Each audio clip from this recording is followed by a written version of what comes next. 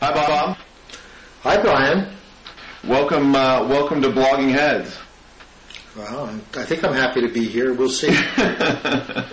Well, I'm happy to have you here. This is a sort of an experiment because the high tone discussion on this site is usually devoted to the Iraq War and immigration and the national economy. But today, you and I are going to attempt to do one of these things on sports. Well, let's not devalue our discussion.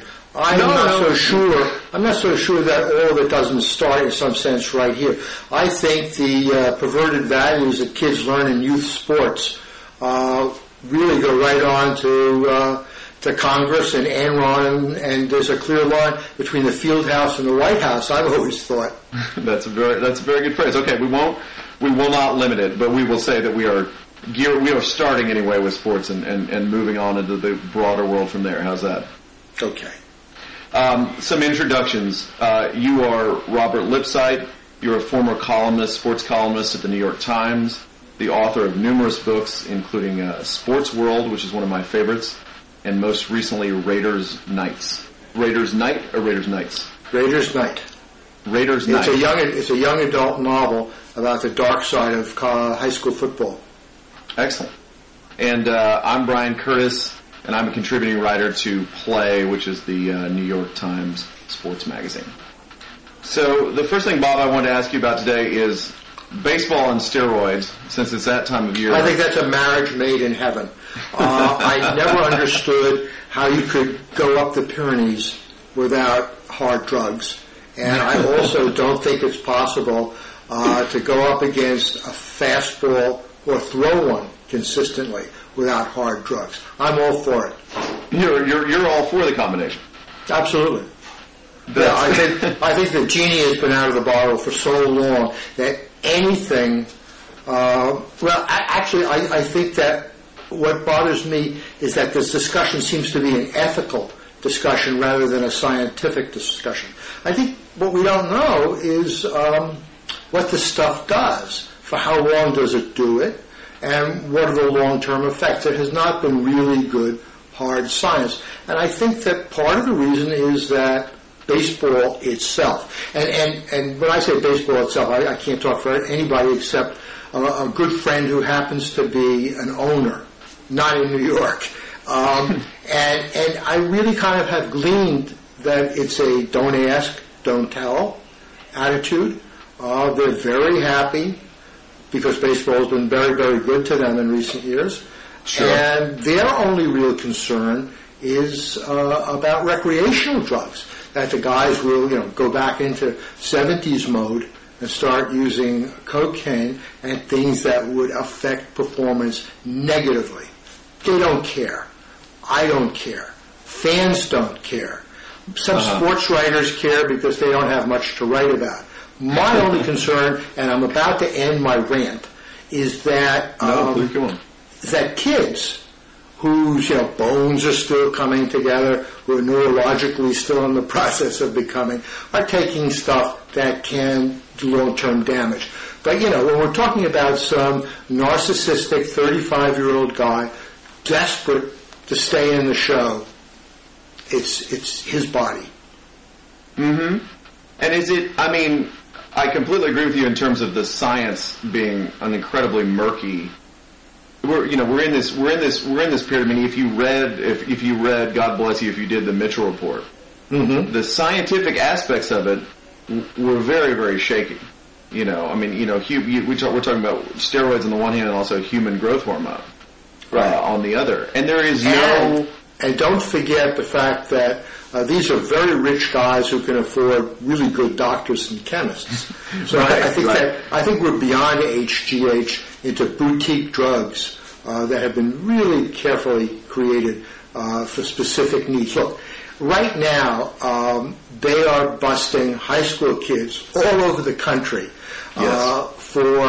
with their chemistry sets in their parents' basement, cutting powdered drugs from China into liquid steroids for injection.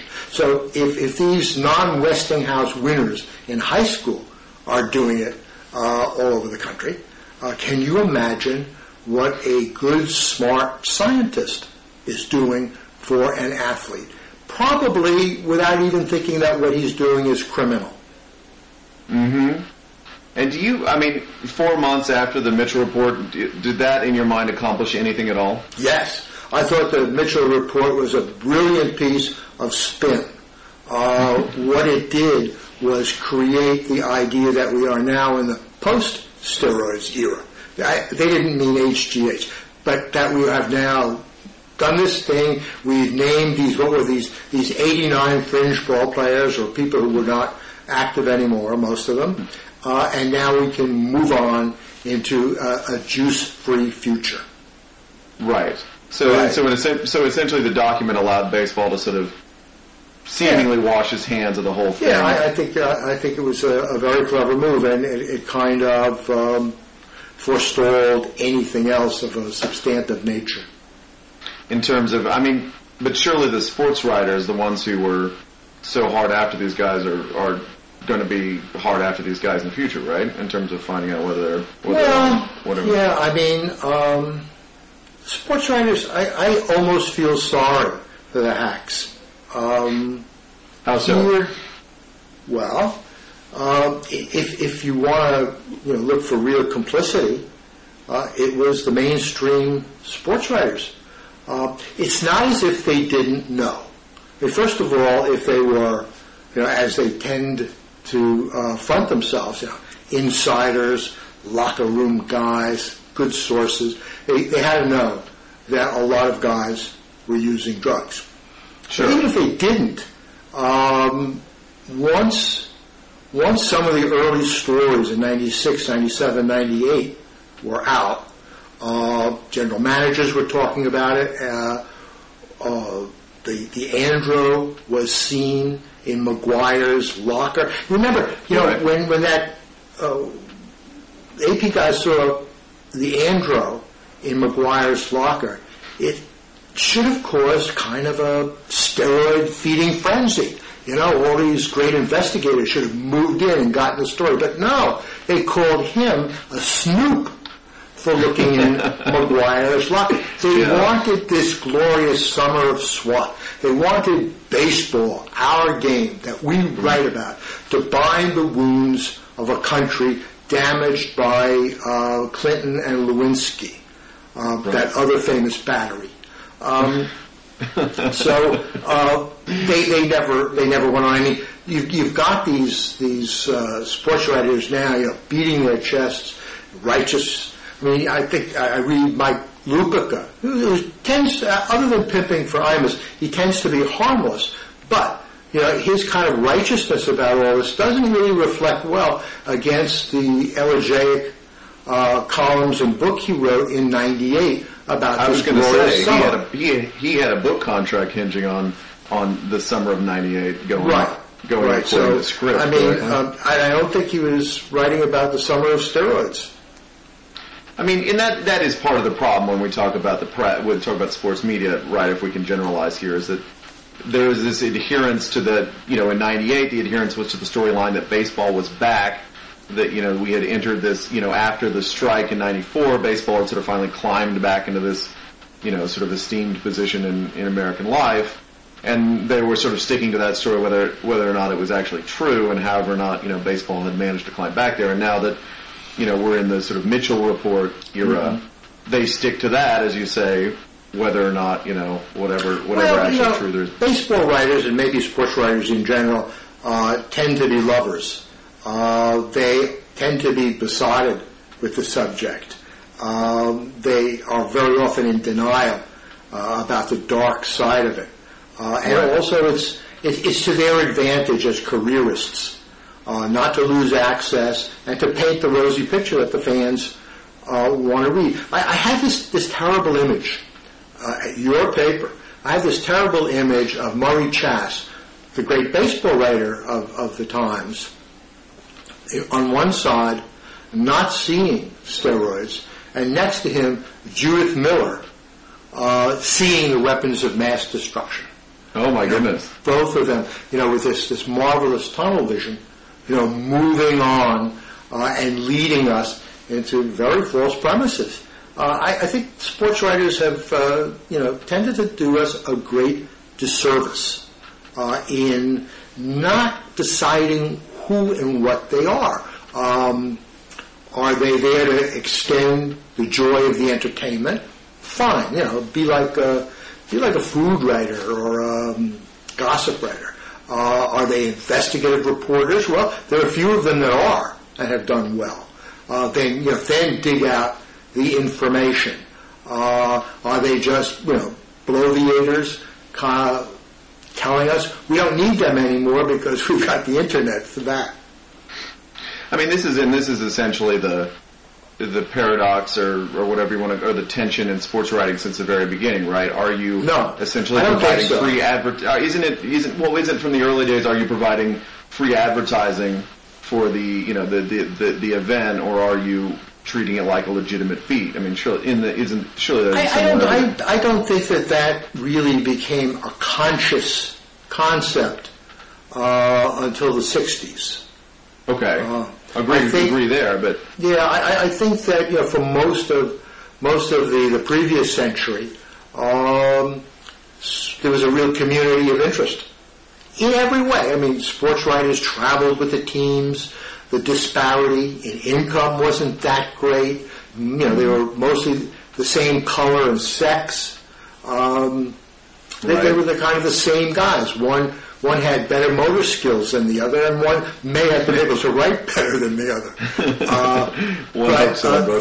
Things really split in the 60s. And, part of it was the beginning of professionalization of sports writing. And sports writers, we began to think that we were really journalists.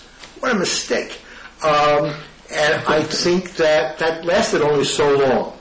And now it's this kind of, as you talk about it, there's this very difficult paradox. Sometimes the conflict operates in the same guy, in the same day, in the same story of how to handle this fact of, looking down at a game and wanting to describe it, wanting to extend the fans' pleasure in it, but also kind of knowing what's really going on. Right. And it's I don't spend much time in locker rooms, thank goodness, these days. But it would seem to me that it's just harder to get. It's harder for them, for the sports writer to have any time with the athlete. Maybe in comparison to when you are writing in your first stint with the Times, to just spend any time with the athlete anyway. The guys are protected by legions of publicists and I remember the second or third Super Bowl I went to, which was the Jets Colts '69, and the big problem in getting access to Joe Namath on a daily basis was that there were so many kids and little old ladies who were also crowding around him at the hotel pool. This sounds bizarre now. How many layers would you have to go through to talk to a quarterback? So let me ask you another question that sort of deals with sports writing in a sense, and also with baseball and steroids. One of the things that's been pointed out is a potential sort of discrepancy between the coverage of two guys. One of them is Roger Clemens, who is one of the greatest, statistically speaking, one of the greatest pitchers in baseball history. Played most recently with the Yankees. The other guy is Barry Bonds, who last season broke Hank Aaron's a home run record, long-standing home run record. Clemens was, until the Mitchell Report and the sort of more recent revelations, portrayed by sports writers as a guy who, sort of was a great pitcher well into old age because he worked so hard. Whereas, Bonds, and if there was any wonderings about if and when he used performance-enhancing drugs, those were pretty buried. With Bonds, it was sort of the opposite. You read, in the paper pretty frequently about, Barry Bonds' hat size expanding and all kind, his body changing and all these kinds of things. Did you sort of perceive a disparity in the coverage of those two? Yeah, and I think although race did figure, I think I wouldn't totally discount that. As some people have. I think it was only part of the picture. There are a couple of other things. First of all, the media was not afraid of Barry Bonds. San Francisco, kind of a jerk, he can't hurt you.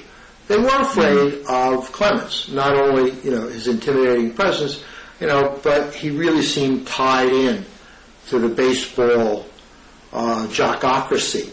And, you could lose access for roughing him up. Also, we had been anesthetized to this whole issue by Bonds by the time we got to Roger. And then there was something else. Nobody liked Barry Bonds. I will not bore you with mine, but every sports writer who's ever been, in a locker room has a story of being treated badly by Barry Bonds. But now I want to hear your story. Please do. Please tell. Can you share it? Yeah, but I mean, it's totally banal. I was doing a piece, the most benign, silly piece, not silly, but the most benign piece you can imagine about the San Francisco Giants campaign as a team for pediatric AIDS. This was the first team. This is the first team that ever did anything around AIDS at all. It was a very big deal. And most of it was pediatric AIDS because most of the players didn't want to take that next step. But it was really a very, admirable AIDS campaign. And they kind of like lined up to give me quotes. Dusty Baker, the whole team. The only one who didn't was, of course, Barry. And I really kind of wanted him. I kind of needed him. And I kept going to him, later. Can't talk to you now. Turned his back. And this went on for a couple of hours until, my time was kind of coming to an end. And finally, I went to his dad, Bobby Bonds, whom I had known from the Yankees. And I said, listen, I'm on a deadline. Can you help me out? I really need to talk to him. And he looked at me and he said, well, all kindness. He said, I'm sorry, I can't help you out. He's always been a jerk, and he gives me a hard time, too. Bobby Bonds couldn't even get a quote from Barry Bonds. I was writing a column. I didn't have to go back. There was no real pressure, ultimately. But you can see that if he was really kind of part of your story, if you were covering the Giants or the National League or whatever,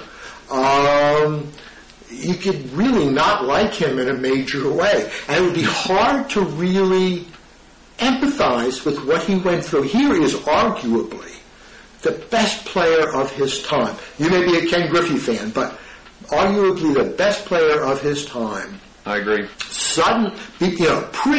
Pre-chemicals, suddenly looking around, and here are these two, bloated meatballs, McGuire and Sosa, who really can't carry his bat, getting all the attention, all the love and admiration that he so desperately wanted. Here is this black prince of baseball, right? Son of an all-star, godson of a god, Willie Mays, the heir apparent to, the love of the national pastime. And he's, being dismissed by these clowns, white clown, tan clown, jolly boys, who are not really such jolly boys.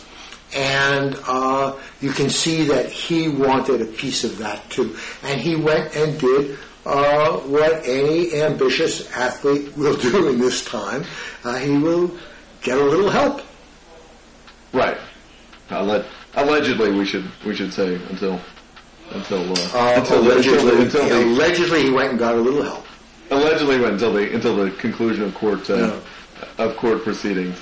Let me turn toward another topic here, which has been a particular interest to me lately, which is the NFL. We're recording this a couple of days before the NFL draft, but I guess what's interested me about the NFL is the big story in that league in the last couple of years has been discipline, quote unquote, and this sort of idea that the commissioner Roger Goodell is going to be laying down the law to ball players who sort of commit sort of are charged with a crime or commit a crime off the field. I mean, there's a couple interesting things to talk about. One is that I think you once described the NFL as being run by middle managers, if I'm not mistaken. Mm-hmm. And Goodell strikes me as the ultimate middle manager now, who's now running. Smart. But smart, right? Yeah. I mean, do you actually think? I mean, I sort of think what you said about steroids when you say that it doesn't decrease the public's interest in the game. Does the idea that your running back might have been involved in some altercation in the offseason decrease anyone's enjoyment of the NFL? No, and is that in fact what drives Goodell to do? No, in fact, depending on the felony, it could increase your interest. I mean, now Michael Vick and dogs. Forget about it. We love dogs. We can't allow that. But had Michael Vick, beat up his girlfriend, well, he'd most likely be playing right now. Hey, strong men have strong appetites, and in a way, and now let's get into conspiracy theory. In a way, I think that this crackdown, or perceived crackdown on off-field misbehavior is a kind of Mitchell report smokescreen also about steroids. I think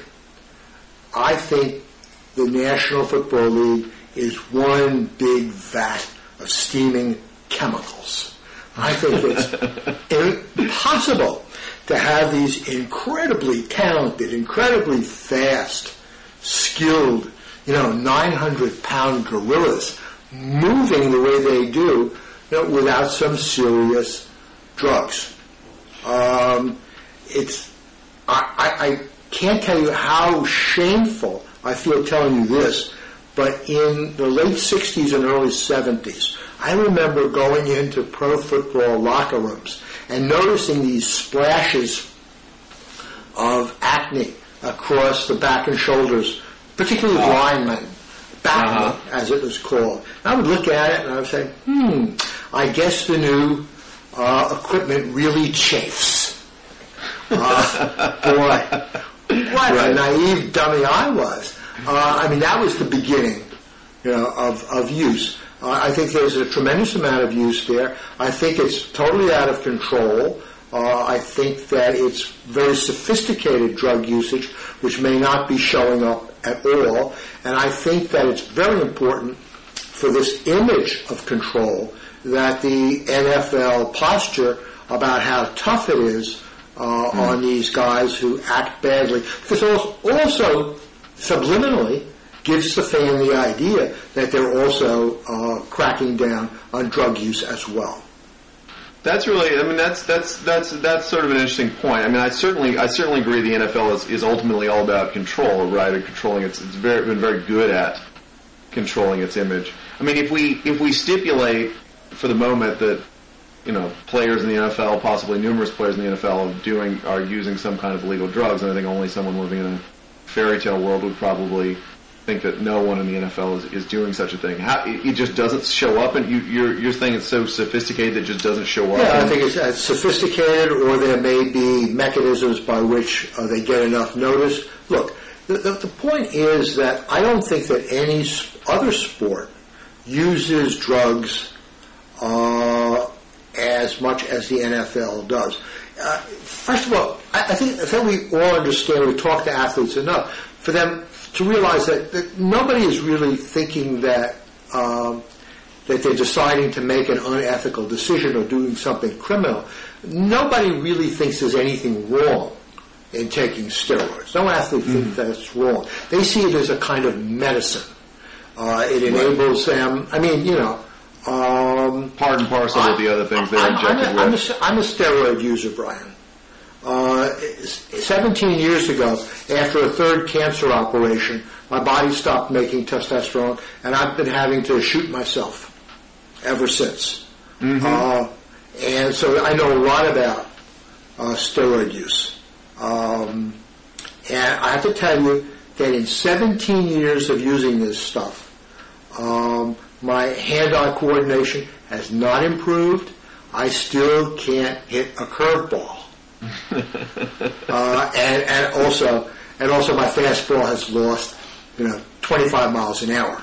So the point is, you have to be a genetic. You're not touching high 90s like you used to. Yeah, you have to be a genetic freak in the first place.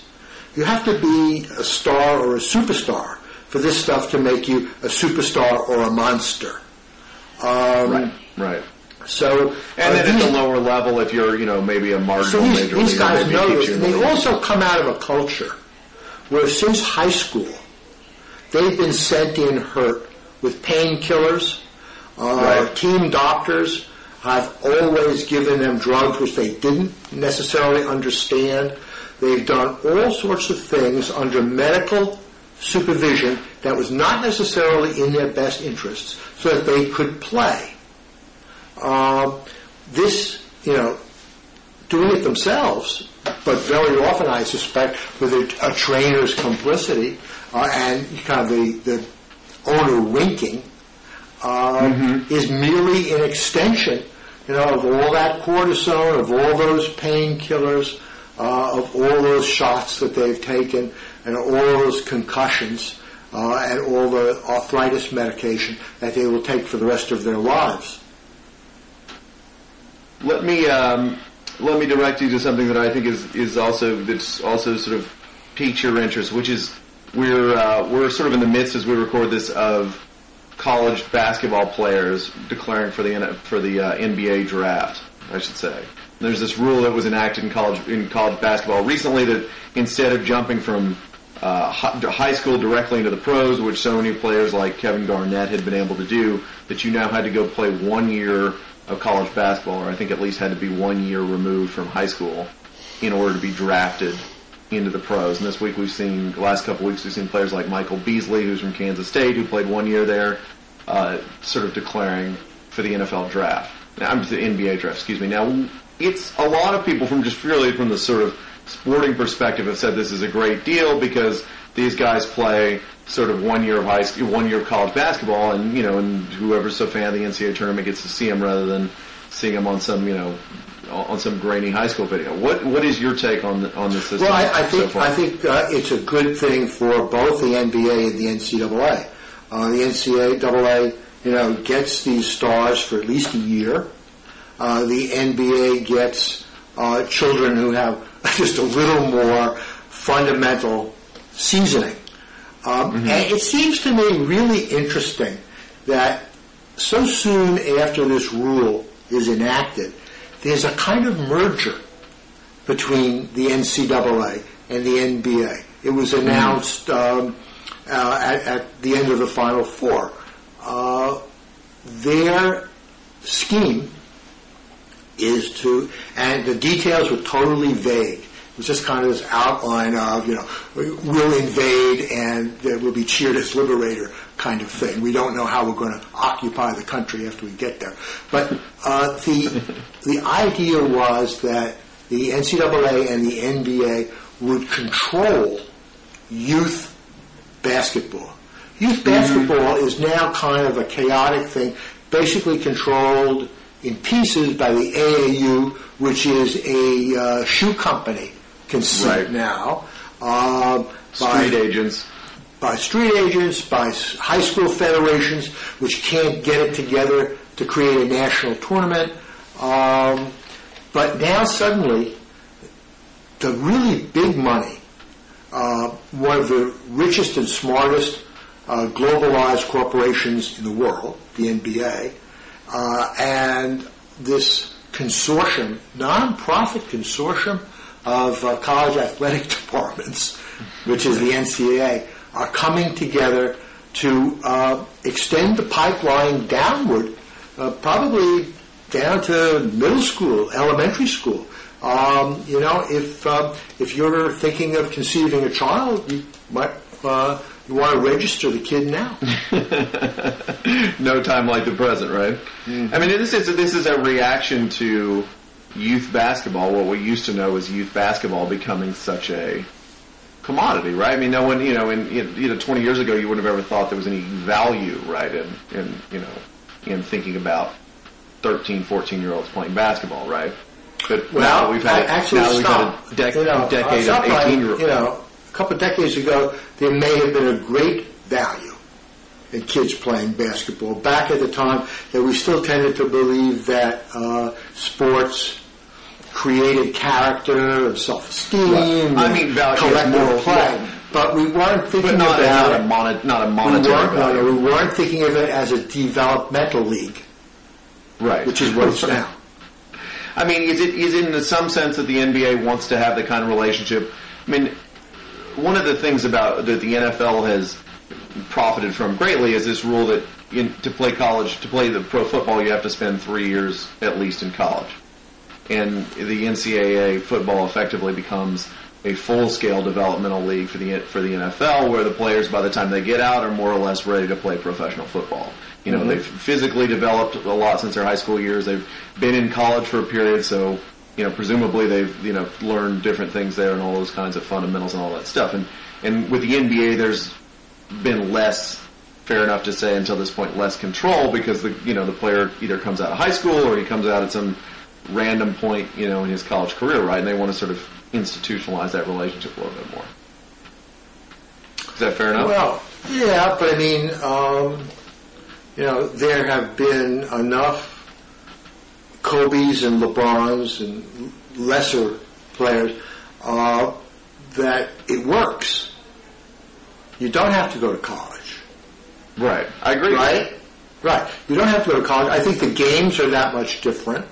I think that the maturation process, the physical maturation process, may be different.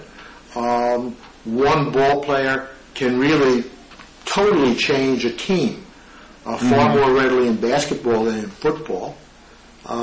So the system kind of works. I think that the new rule, which is, I guess, is fine. I really have no strong feelings about it. Is really to the advantage of both leagues, because I mean, a lot of kind of immature guys have been getting into the NBA. It was kind of wine before its time.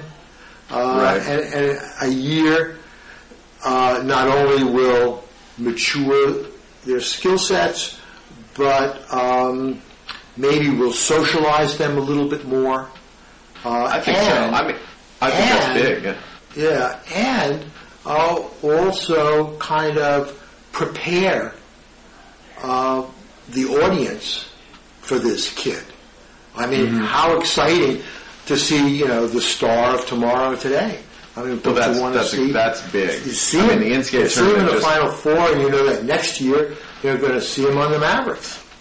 I mean, that's absolutely right. I mean, I think, especially this year's NCAA tournament was, basically, up until the final, up to and including the Final Four, was a showcase for guys who are going to be in the NBA next year.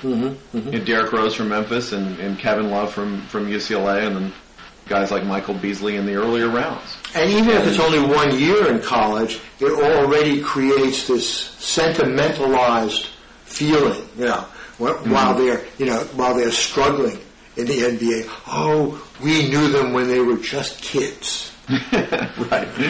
This sort of ownership and college boys. Yeah, exactly. Fighting for old U State. It is amazing what only 1 year of wearing a sort of college logo will do for a player's image. I mean, right. Like you said, he battled bravely for old alma mater, so he must be okay. The last thing I want to touch with you on is the Olympics. It's that sort of that 4 years again, only a couple months away, and I guess the big news in the papers recently has been in this hilarious ritual of carrying the torch around the world in advance of the Olympics. The torch has been, I don't say attacked, but people are attempting to wrest the torch away from the guys running down the streets in London and San Francisco and those things. Have you been following this? Take it to Tibet. Right.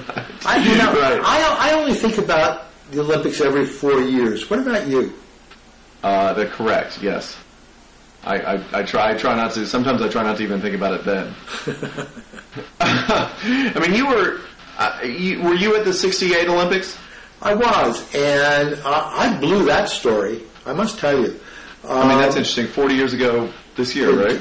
Yeah, the day before the Olympics began, a a Mexican tour guide on her day off took me to the plaza where the students had been machine gunned as part of the Olympic cleanup, and showed me the brownish stains on the cobblestones. And, I had no reason to disbelieve her. But I was a very proper New York Times reporter, and it hadn't been in the New York Times, or on the AP wire, or on any kind of mainstream thing. So it was hard for me to understand that even such a thing could happen, even in Mexico, even with a country trying so desperately to provide a tourist face to the world.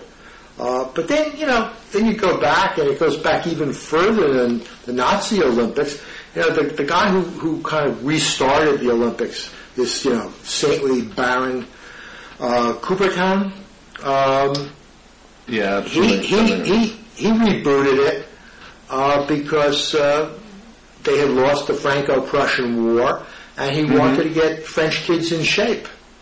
Right. And I think early on he wanted to keep Germans and women out. It's always been intensely politicized.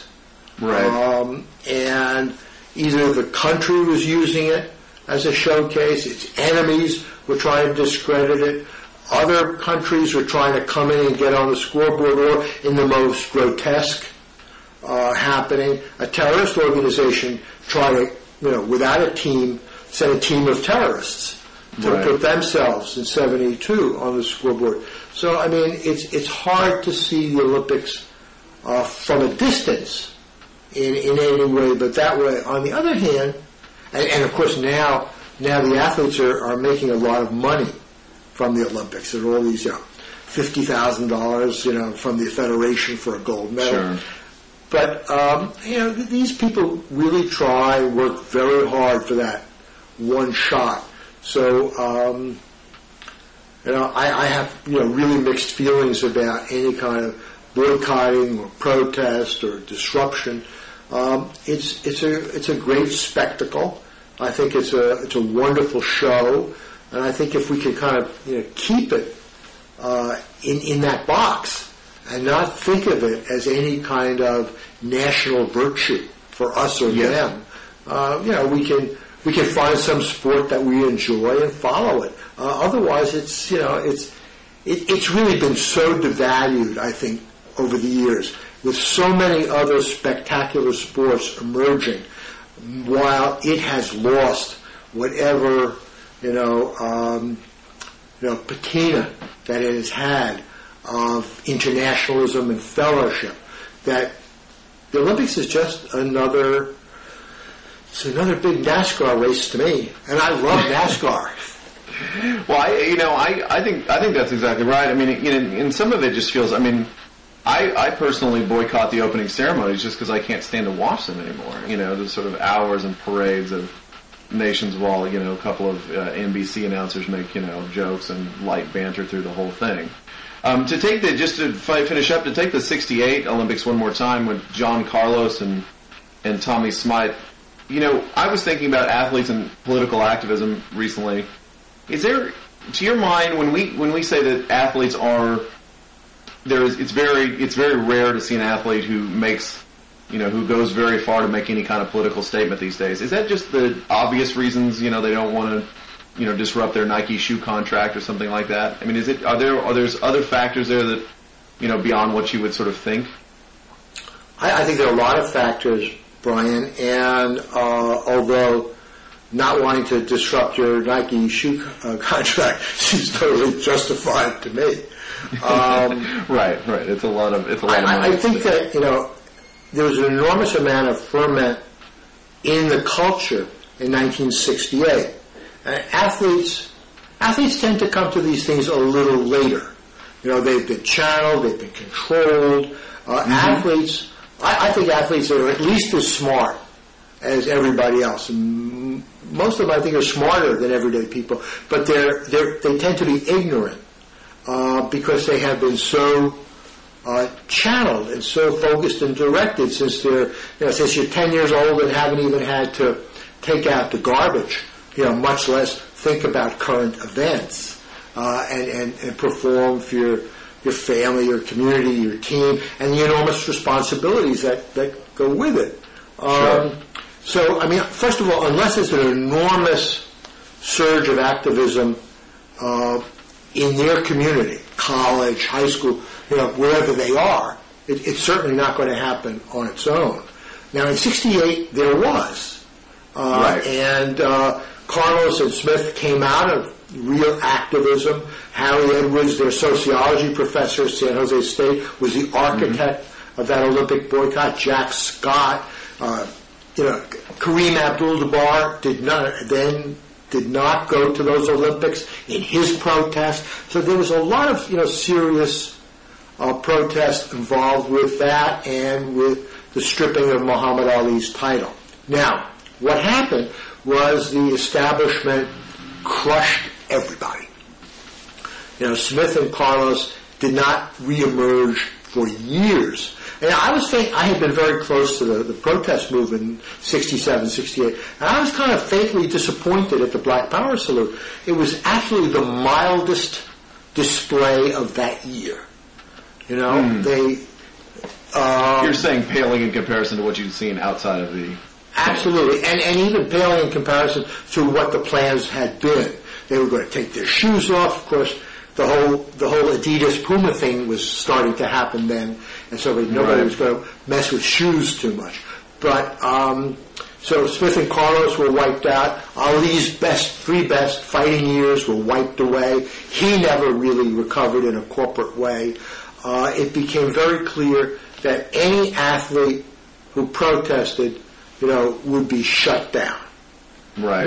And they were. And so all that energy, all that sense of self went into, personal promotion. And the line ultimately became Michael Jordan.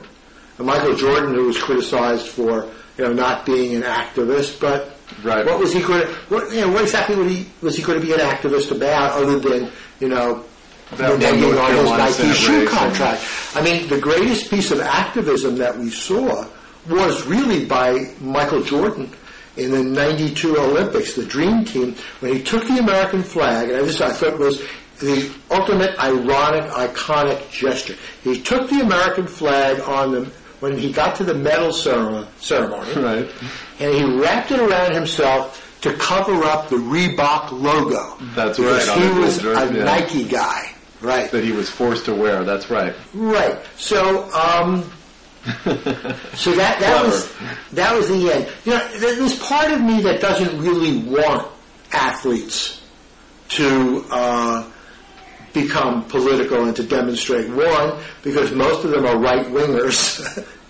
And two, well, maybe on the professional golf tour, yeah. And two, because most of them really don't know that much. As I said, not because they're stupid, but because they've been really busy. And so I would rather wait until they were in their 30s and 40s when they knew something before they start marching. Right, and by then the Nike contract will have lapsed, and we can. Right. We can. There'll be less. There'll be less. Unless there's anyway. Senior shoes. That would be the next thing. Keep them quiet. Well, Bob, this has been wonderful. Thank you so much. Well, thank you. What great fun. What great fun, and hopefully we'll meet again and do our own sort of version of sports radio here one more time. Anytime. All right. Take care.